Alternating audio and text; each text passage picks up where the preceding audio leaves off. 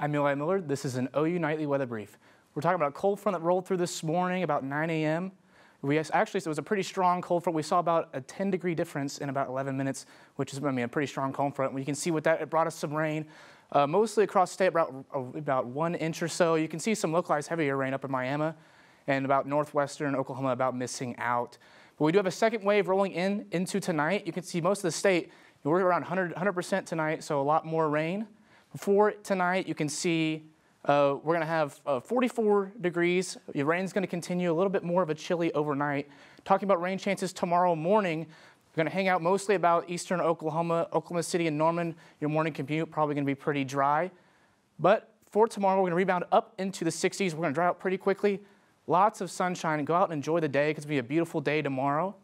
But we're talking about big picture. Here we go. We got this low pressure system that's hanging out to our north, so what brought us our rain here this morning. It's going to go off and retreat towards the east. We're going to have seasonal temperatures here around Oklahoma, and our next weather maker is going to come in going into Thursday night into Friday. Now we're talking 7-day forecast here. We're going to have 65 on Tuesday, 69 going into Thursday. Then here comes that cold front dropping us back down into the 50s. And then by this time Wednesday, or next week, we're going to be in the 70s. This has been an OU Nightly Weather Brief. Be sure to tune in weekdays live at 4:30. Good night.